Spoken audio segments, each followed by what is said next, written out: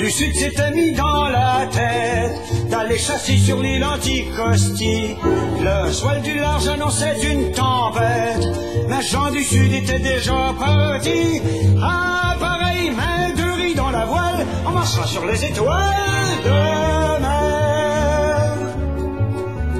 Quand Jean du Sud est venu se mouiller dans l'arche, tout le monde savait qu'il avait pas de poisson, qu'il pouvait faire autant caler sa barge. Les femmes disaient qu'il avait de la boisson.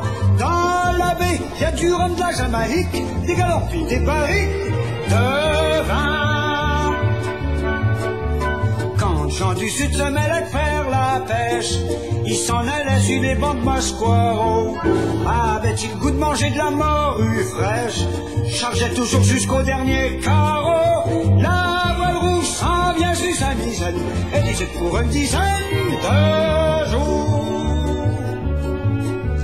Quand Jean du Sud disait la mer est grande, dans ses yeux bleus il y avait comme un matin, parce qu'il faisait aussi de la contrebande, des illusions de paradis lointain.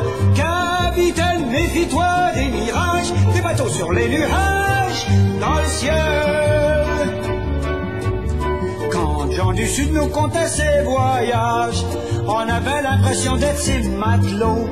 Il nous parlait en regardant les nuages qui dessinaient des îles nouvelles dans l'eau. Serre l'écoute, sur les hauts font sa casse, faut dériver dans la passe du Nord.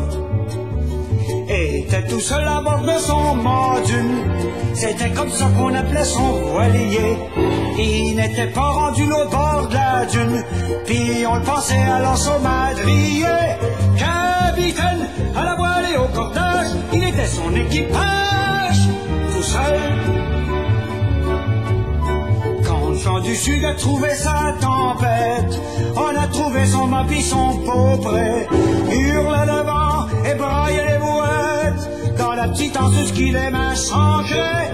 Jean du Sud, trempé dans sa grand voile, marche enfin sur les étoiles de mer.